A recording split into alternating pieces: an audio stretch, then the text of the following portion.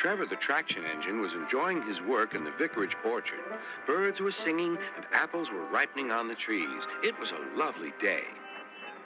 "Hello, Trevor," said James. "You look as bright and cheerful as my red paint." "Oh, I am," replied Trevor. "What's that noise?" "It's the bees," laughed Trevor. "They're all in these boxy things called beehives. I'm taking them to the station. The vicar says his bees make good honey, and he's giving some of them to his friends."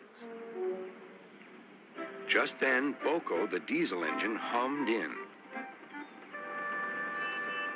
"Take care, you two. Don't make the bees angry. They might sting you." James didn't like being told what to do by a diesel, and he buzzed away. "Goodbye, Trevor," called Boko, and set off to see Duck at the next station. Bill and Ben, the tank engine twins, were busy arranging cars, but they scampered off when they saw Boko. "I remember the first time I met those two," laughed Boko. "They nearly made my eyes pop out. Edward soon put a stop to their games." "Edward is the only one who can keep Bill and Ben in order," chuckled Duck. "I sometimes call them the bees." "A good name," replied Boko. "They're terrors when they start buzzing around."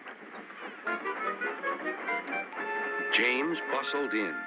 "What's that, Duck? Are you afraid of bees? They're only insects after all, so don't let that buzzbox diesel tell you different." "His name is Boko, and he didn't. I wouldn't care if hundreds were swarming around. I'd just blow smoke and make them buzz off." "Buzz, buzz, buzz," retorted Duck.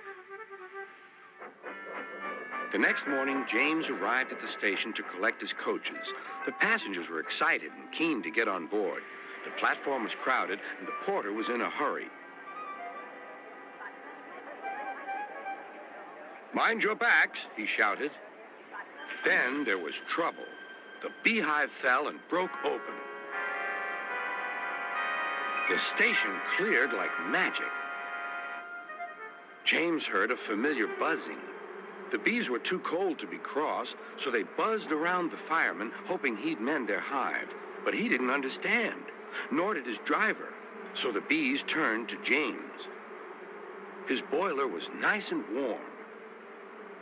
Buzz off, hissed James. One bee burnt his foot. "Ooh, ah, ah, ooh." The bee thought James had burnt him on purpose.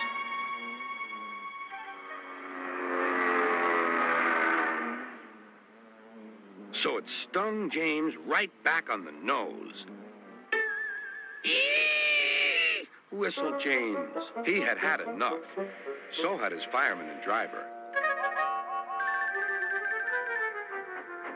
They didn't notice till too late that they had left all their coaches behind. They tried everything to get rid of the bees.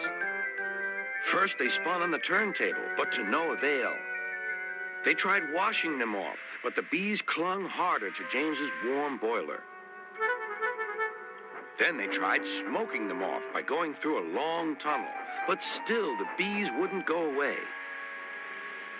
"It's no good, James," said his driver. "We'll just have to go back to the orchard and fetch another hive." James's reply was drowned by the sound of buzzing. The vicar was waiting anxiously for James.